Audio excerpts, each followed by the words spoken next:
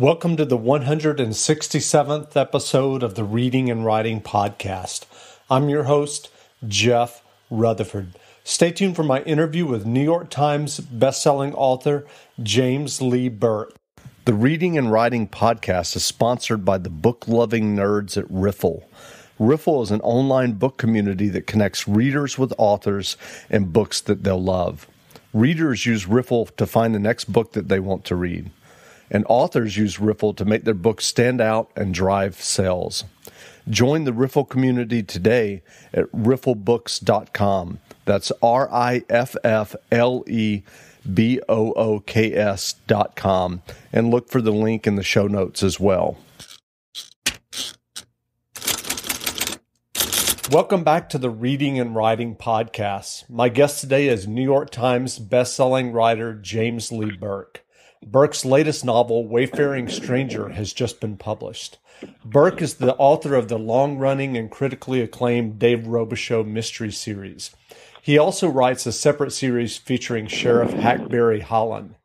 Burke's novels have twice won the Edgar Allan Poe Award for the Best Mystery Novel of the Year. Benjamin Percy recently wrote that Wayfaring Stranger is a sprawling historical epic full of courage and loyalty and optimism and good-heartedness that reads like an ode to the American dream. James Lee Burke, welcome back to the podcast. Hey, thanks for having me on your show again, Jeff. Sure. Well, I wondered if you could read the first couple of pages from your new novel, Wayfaring Stranger. Sure. The story is narrated by Weldon Holland.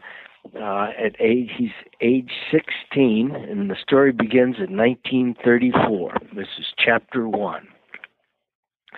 It was the year none of the seasons followed their own dictates.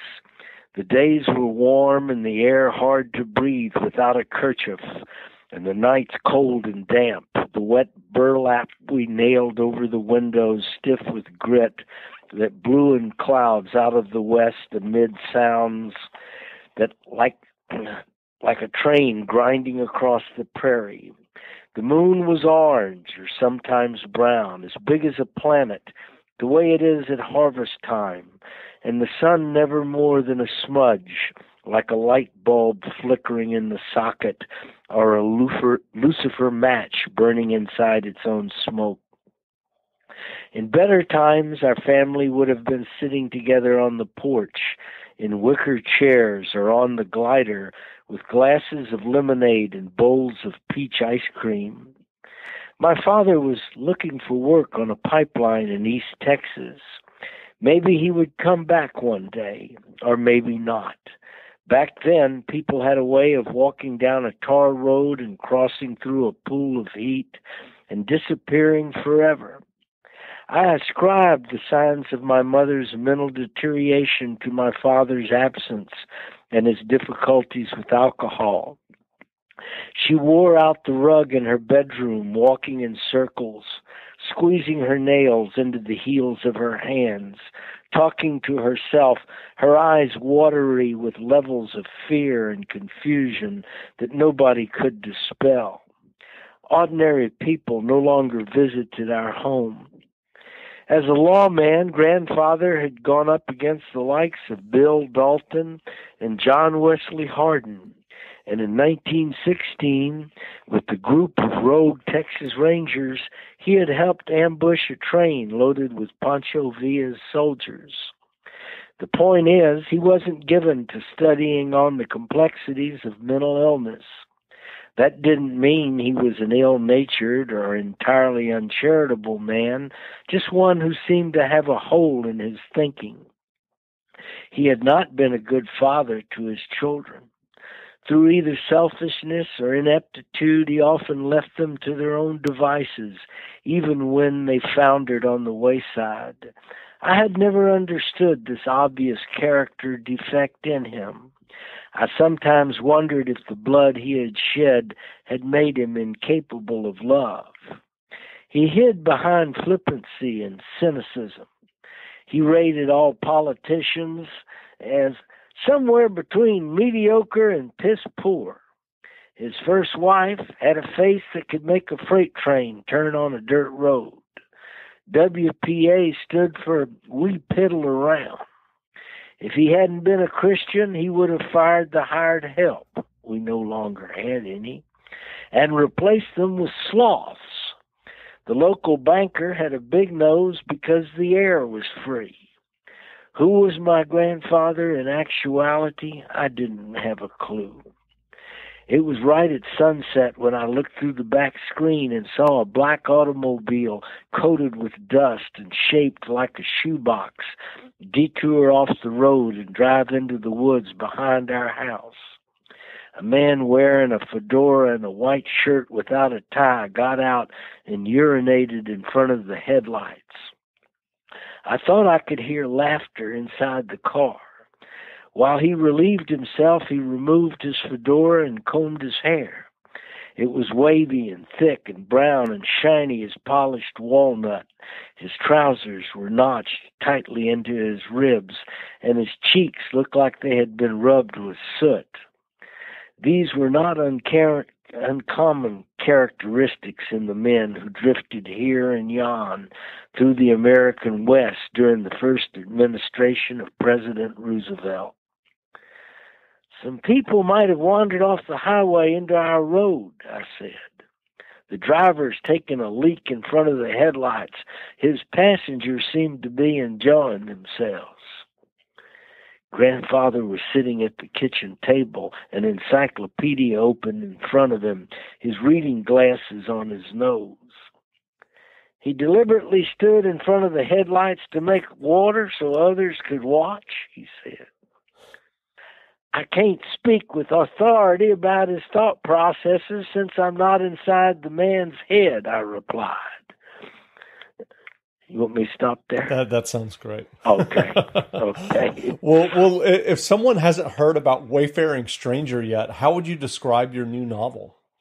Well, it's a story of the Dust Bowl era and the Battle of the Bulge in the post-war years in the oil boom in the Texas, Louisiana coast area, but it's actually about what Gore Vidal called the golden age, the post-war years, and Hollywood and America's entry into another era, one that some people call the new American empire.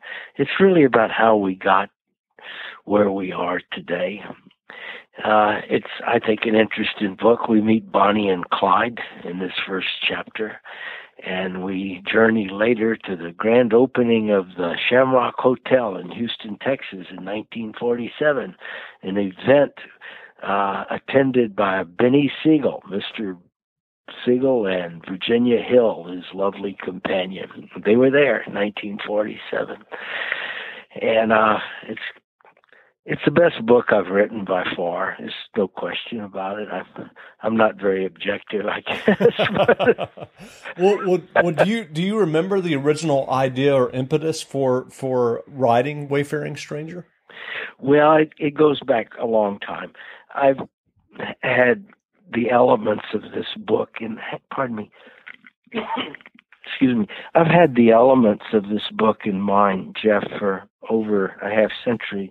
But I had to wait that long to write it because it's the most biographical work I've written, and I did not change some of the names, and some of the characters I suspect might be recognizable. But I hope only good comes out of this work today, but I couldn't not have written it years ago. It would have hurt too many people. And that's why you felt like you had to wait. You didn't want to hurt people that were in your family or that you knew. I probably shouldn't say anymore. Okay. No, I respect your question. Sure. But I waited a long time to write it, and I'll let others be the judge of it. I think it was a grand time to be around, and people of my generation, those born during the Great Depression, are probably the last who will remember what people call traditional America. And how would you define traditional America? Well, it was quite different, and in part, of course, because of the privation that characterized the towns in which I grew up.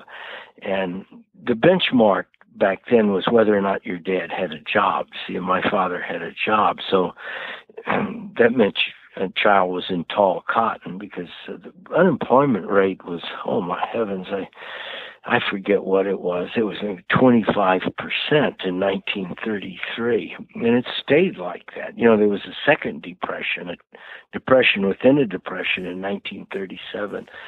But nobody had any money, but at the same time, I think people appreciated more what they did have. We appreciated the daily experience of just being alive.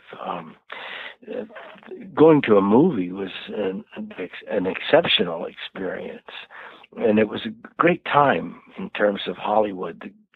That era, the 40s and the 50s, produced the greatest films that Hollywood ever made. And the era had its downside too: McCarthyism, anti-Semitism. The story that Weldon narrates, I think, it's a great story. The novel is dedicated to my beloved first cousin, Weldon Benbow Buddy Millette. And my cousin walked all the way across France, went into Germany, across the Rhine, all the way to the Elbe River, where the GIs met the Russians. And in the story, the young Weldon we meet does the same thing. And like Weldon, my cousin, he comes back home with 3 Purple Hearts and the Silver Star and 2 Bronze Stars. And in the book, Weldon enters a Nazi extermination camp. He and his first sergeant survive the Battle of the Ardennes and find themselves deep inside, on their own, behind enemy lines in Nazi Germany. And they walk into this camp that the Waffen SS have just pulled out of. And under a pile of corpses, they find this young Spanish girl named Rosita Lowenstein. And the sergeant, who's from central Louisiana, and Weldon carry her for 5 days through snow. And eventually Weldon marries her in Paris and brings her back to Texas and goes into the pipeline and natural gas business. But he discovers the anti-Semitism that he fought against in Europe is still thriving in his homeland, and he has to deal with that. And he's a man of principle.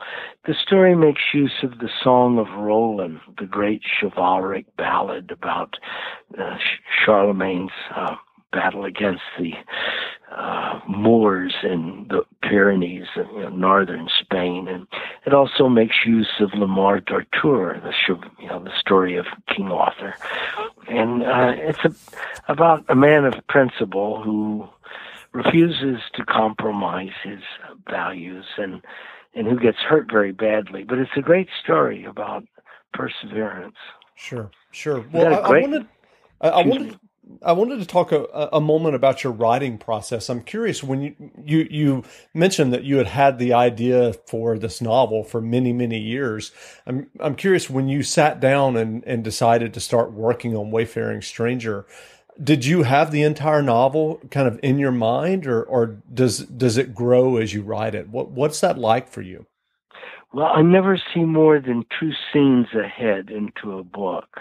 I never have. I don't know how they're going to end. And each day, I think I discovered the story rather than create it. Leonardo once said he didn't carve the sculpture, he freed it from the stone. And I think, at least for me, that's what art has always been about. It's the story, the painting. Excuse me, the song is buried in the unconscious, and it comes from somewhere else, outside of a person. Faulkner said that right before his death. He said, had I not written the books, they would have been written for me by another hand. And do you ever find with that, do you ever find that you that you possibly write yourself into a dead end, or that you have to back up and maybe throw out some pages or chapters, or is it like you're saying, the process that you just kind of uncover it as you go? Well, I rewrite every day. I try to get 750 to 1,000 words a day. It's usually about 750. And then the next morning I rewrite that and then create another 750 words. And I do it 7 days a week. And I just stay with it. And then, way down the road, it usually takes close to a year, I look in my basket and I say, I declare, it looks like I finished a book. So many reviewers and also readers have sung your praises in terms of your descriptive writing, of really making your settings, and I'm thinking of South Louisiana specifically coming alive on the page. Was that rich description and language there for you when you first started writing fiction in your 20s, or is that something that you've consciously worked on over the years? I was influenced a great deal by Gerard Manley Hopkins, the Jesuit poet, and it was he who resurrected interest in what is called the metaphysical image, the imagery of Andrew Marvell and John Donne and George Herbert, of course, the metaphysical poets of the 17th century, I guess late 16th, early 17th century. And Hopkins' notebooks had a lot of influence on me. F. Scott Fitzgerald certainly did. William Faulkner, Flannery O'Connor. I think I was fortunate in that early on as a reader, I read only the best writers. I've always tried to avoid reading bad prose or bad poetry. It's like watching bad tennis. It messes up your game. You know? So a writer cannot read enough. But eventually a writer then establishes a style that's his own, but at the same time it should never become static.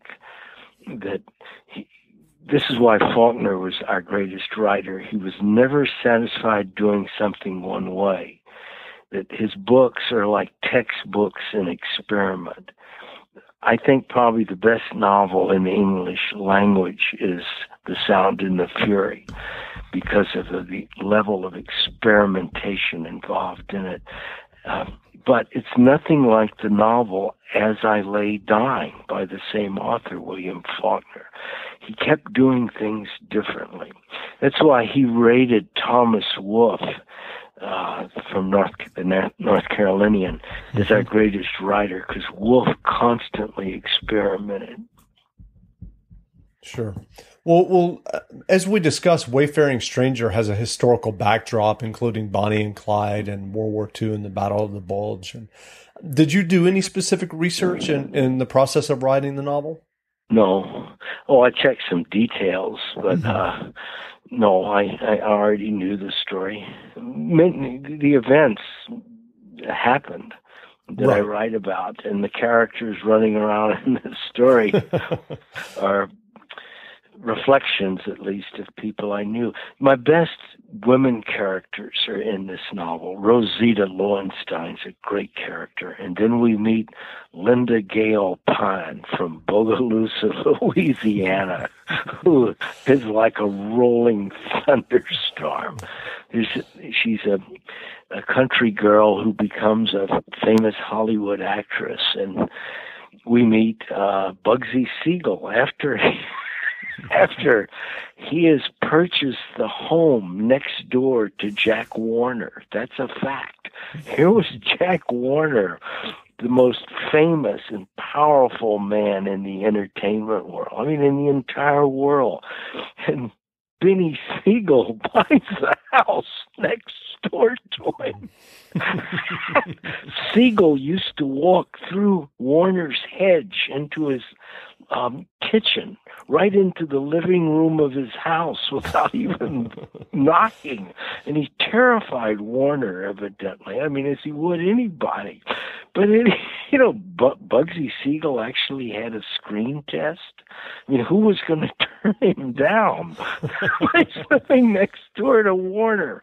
But anyway, the funniest scene I have ever written is in this book, and it deals with an encounter between Weldon, the main character, after he comes back from Europe, and Benny Siegel at the Shamrock Hotel in Houston. That's great. Well, do you have ideas? Do you have ideas for other historical novels in the same scope as Wayfaring Stranger? Yeah, I'm writing one now. It starts in 1916 in revolutionary Mexico. That's great. Well, what advice do you have for aspiring writers who may be listening, who would one day like to have, their own novels or short stories published? Never quit. Never give up. And I there's a rule that I learned for myself when I was 20. I was I worked briefly offshore oil exploration, and we were on the drill barge 10 days, and then we'd be 5 days back on land. And I rented a mailbox, and when I was back on land, I wrote all kinds of things, and I would send them off to magazines, and my rejection slips would be waiting for me when I got back to land again. But I determined at that time never to leave a manuscript at home more than 36 hours. And I kept that rule with a couple of exceptions all these years. The work goes right back out. The one way to assure defeat is to let a manuscript stay at home. But if you have a creative gift, it was put there for a reason.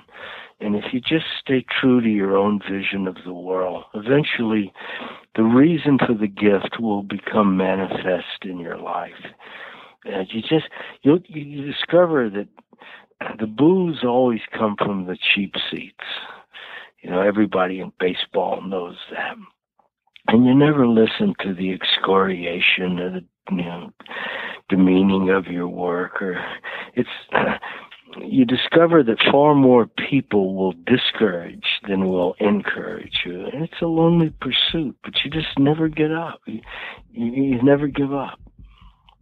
Sure. And I'm curious, you were talking about writing these things at 20 and coming back in from working offshore, oil drilling and mailing them out to magazines. I'm curious, do you remember what originally motivated you to sit down and try your hand for the first time at fiction back then?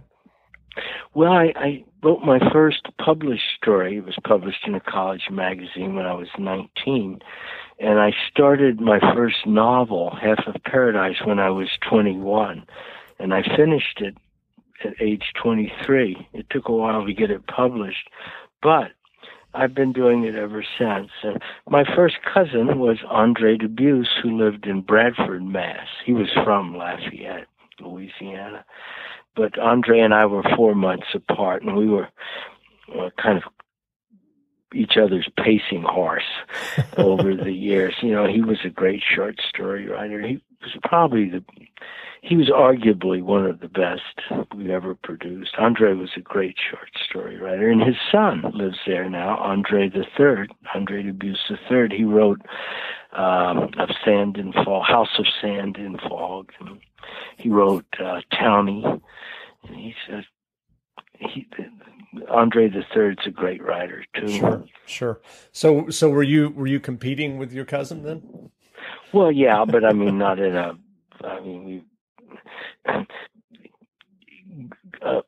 This sounds self-inflated, but a person who's really in love with his art doesn't think in a competitive way. Sure.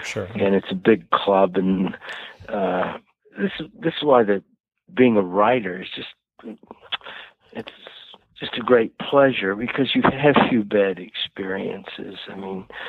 The people who buy books, who read books, who publish them, with rare exceptions, are good people. Sure. Well, you mentioned earlier that you're working on another historical novel now. I'm curious, are there plans for another Dave Robichaux? Oh, I don't think about it too much. I just write the story that is on my mind at the time, and I've published, I think, 33 novels and 2 collections of stories, and I've just never really planned any of them. So, and I've written books that were not published as well. My novel, The Lost Get Back Boogie, was rejected 111 times before Louisiana State University Press accepted it. And it was under submission for 9 years. And my wife Pearl kept saying, Jim, send it to LSU Press. And then finally I thought, well, maybe it's a good idea. That could have saved 9 years waiting time if I had listened. So that time period, and we've talked about it before, and we talked about it in the previous interview, which I did with you, and I'll have a link to that in the show notes if people want to go back and listen to that first interview. But we talked about that time period when you did go unpublished after having your first 2 or 3 novels published. I'm curious. I mean, did it ever? I mean, in your wildest dreams, did you ever think that you would be where you're at today? Well, I learned a lesson during a long period in the middle of my career when I couldn't publish anything. I don't know how many rejections I got. I had published 3 hardback novels in New York, and then discovered that, I was just getting started in terms of rejection. But I learned that an old lesson, you do it a day at a time, and you do it for the love of the work itself. And after you finish it, you put it into submission and you start something else, and you let God be the measure of it. And that if you're true to your craft, eventually success will find you. But you never do anything that is that hard for money. If you write for money, you'll never make any. And there's another thing a person can be assured of. If he has success, eventually it'll go away from him. And if you accept that at the time, it's not a painful loss. But it'll go away. It's the nature of fashion. And then it'll come back again at some point. But you just have to wear the cloak loosely. You know, the admonition in the Bible, I think, wear the world as a loose cloak. It's pretty good advice. Well, that's great advice. Well, again, we've been speaking with James Lee Burke, New York Times bestselling writer. Burke's latest novel, Wayfaring Stranger, which we've been discussing, is available in bookstores now, so go grab a copy. And Jim, thanks for doing this interview. Oh, thanks for having me on the show again, Jeffrey. You always do a great job. Thanks. I appreciate it.